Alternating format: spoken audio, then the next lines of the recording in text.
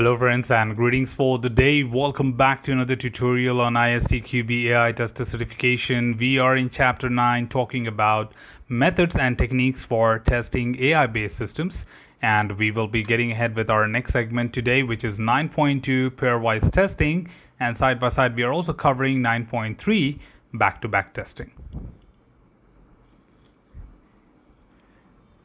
Well, to get started, of course, the very first technique we have is pairwise testing. Just for your kind of information, these techniques are not applicable at this point of time because AI tester certification does not talk about how to apply them and solve them. But just for your kind of information, this particular technique has been covered in test analyst certification. So if in case you are curious, you can go to my test analyst playlist and go to the pairwise testing technique and understand more about it. Now, here, all they are trying to talk about a theoretical concept of how exactly pairwise testing can be used for AI testers, and let's see how exactly this is. So the number of parameters of interest for an AI-based system can be extremely high, especially when the system uses big data or interacts with the outside world, such as self-driving car. Exhaustive testing would require all possible combination of these parameters set to all possible values to be tested. However, since this would result in practically infinite number of test techniques are used to select a subset that can be run in a limited time available.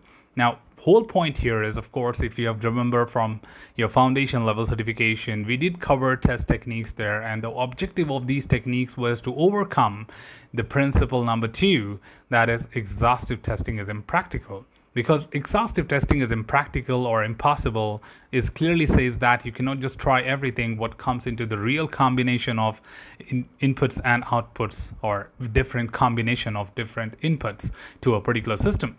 And that's something which is indefinite to be even determined. So to be frank, you don't have enough time to do that practically, right? Even if you think of coming up with n number of combinations, the project doesn't give you that much time that you can go ahead and exercise it practically. So the conflict here was that one way you're saying exhaustive testing is impossible, and another side you're saying that you need to gain confidence about the quality of the product, right?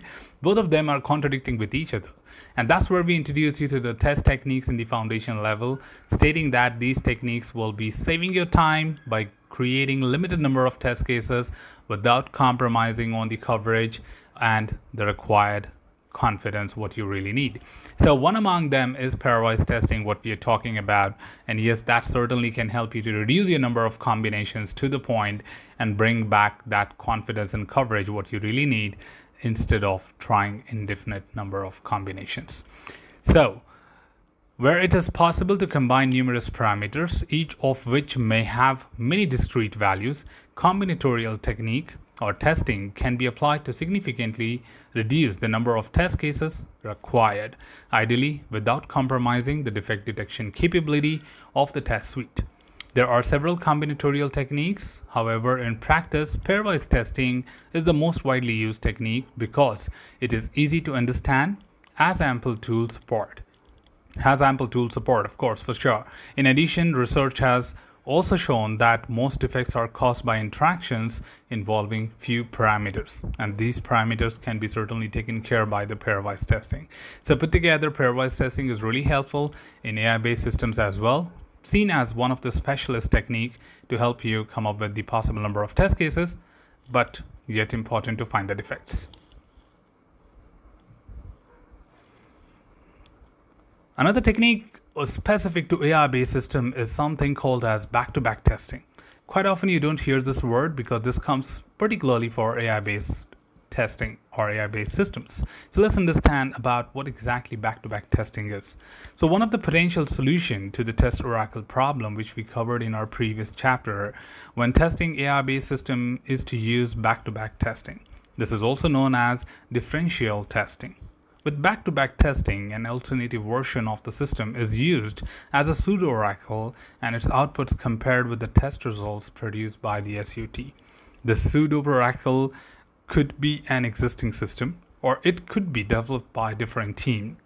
possibly on a different platform with a different architecture and with a different programming language. When testing the functional suitability, which is as opposed to the non-functional requirements, the system used as a pseudo-oracle is not constrained to achieve the same non-functional acceptance criteria as the software under test. For example, it may not have to execute as quickly, in which case it can be far less expensive to build. In the context of ML, it is possible to use different frameworks, algorithms, and model settings to create an ML pseudo-oracle. In some situations, it may also be possible to create a pseudo-oracle using conventional non-AI software. So, in a summarized way, back-to-back testing is more of like comparing it with one of these standalone systems, which necessarily not to be up to that extreme performance or non-functional characteristics being met, but it's just like keeping a system which is kind of like a comparison model and trying to see how different does this model, a new AI-based system reflects according to the old one. So not exactly the old one. What we are trying to say here is that it's just that, for example, if I have to see if this person is really best, all I have to do is keep a person against him, right?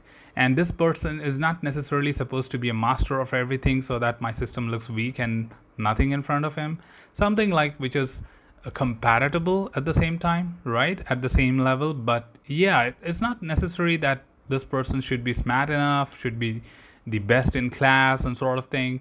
You can even have someone equivalent to that particular level and just say that whether this system and that system is kind of like helpful. So I can use the outputs of those oracles to be used as a reference for testing my system. So the comparison is not about like, am I trying to make my SUT or system under test exactly the same as the comparison model? Not at all. We're just trying to see is the differences are same, if some activities which the system is trying to perform is exactly the same here or not, or how much is the difference and sort of thing. So we get a reference model altogether. So we are not using it as a comparison or kind of as a best practice, but just for a comparison to judge whether how better and how specific our SUT system under test is, because without any kind of references, things might certainly look quite, without any aim and goal. So all we need is just a kind of like a parallel side-by-side system, which gives me an understanding of how better my system is comparatively, right? So for pseudocodes, you have different ways to create it, right? You can just create simple, other models which could cater the similar kind of purposes, but not to that extreme level of non-functional characteristics, but it certainly just gives me the functional parameters of it. So for pseudo-oracles to be effective in detecting defects, there should be no common software in both the pseudo-oracle and the SUT.